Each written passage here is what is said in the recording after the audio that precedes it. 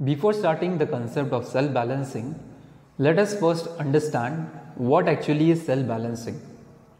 When you group together several cells to power a device or anything you need to do is balancing.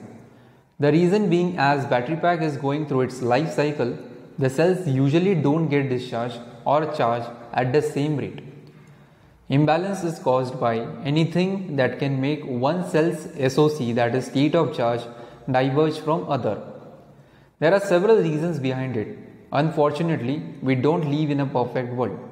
So there will be some differences in the cells, and temperature difference between cells also play a role in unbalancing of cells.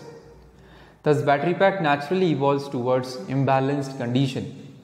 This imbalanced state of cells may lead to damage, overcharging, and cell getting undercharged, lead to degradation of cell life, and ultimately getting damaged beyond repair. This raises the need of cell balancing. So cell balancing is a process which changes the amount of charge capacity from one cells so as to make charge distribution in more uniform manner among the cells. This is done with the help of BMS, battery management system. BMS basically has two tasks, which are estimation task and second is the control task. For now we will discuss about the control task. BMS generally uses two approaches for battery balancing. First is passive balancing and second is the active balancing.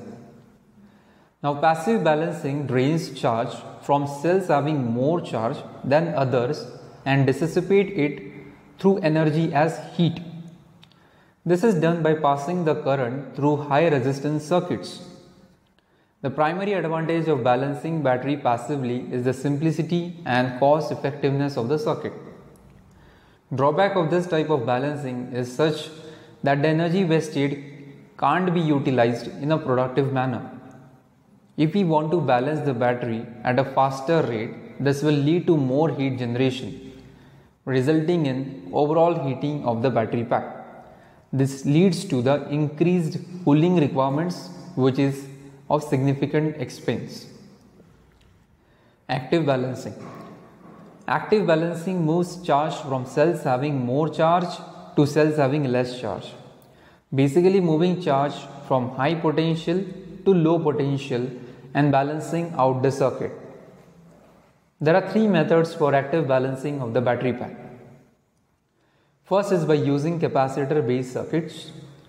Second is by using transformer based circuits. Third is by using shared bus active balancing method.